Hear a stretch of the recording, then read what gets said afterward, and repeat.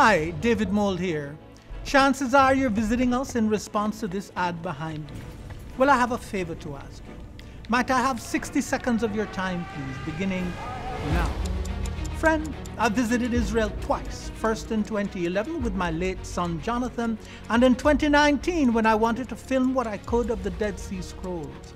Found in these caves, today, most of these scrolls are kept at the Israel Museum, among them fragments from the scroll of Daniel, who, incredibly, though he's the only writer in the Jewish Bible who predicted when Messiah would arrive, is still not considered a prophet in Judaism.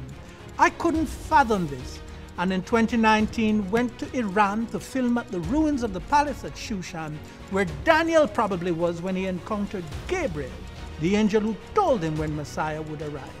Now here's the twist. Before this encounter, God had already given Daniel a vision of an antichrist that would slaughter as no other power on earth had slaughtered and calm the world with a false Shabbat.